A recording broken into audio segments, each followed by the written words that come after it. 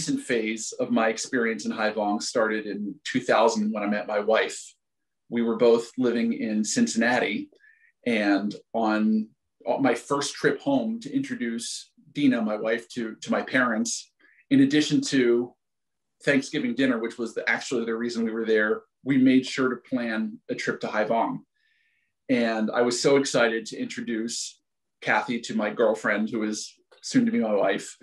And I guess maybe it was one of the tests to see if Dina really liked Hy Vong, because of course that was a good test of whether our relationship would be successful. And of course she loved it, even though she'd never had any food exactly like it. We brought my son and also my daughter when she was born to the restaurant.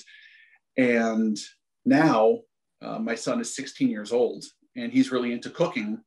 And one of the things that he was most excited about with the book coming out was learning how to cook the Hy Vong recipes.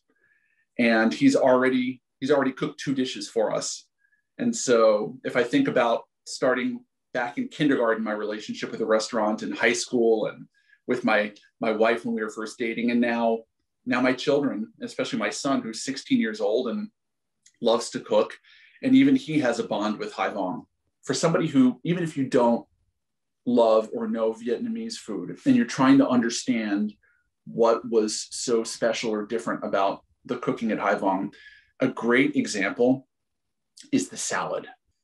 And if you can get pictures of the salad that Tung would serve, it was a work of art.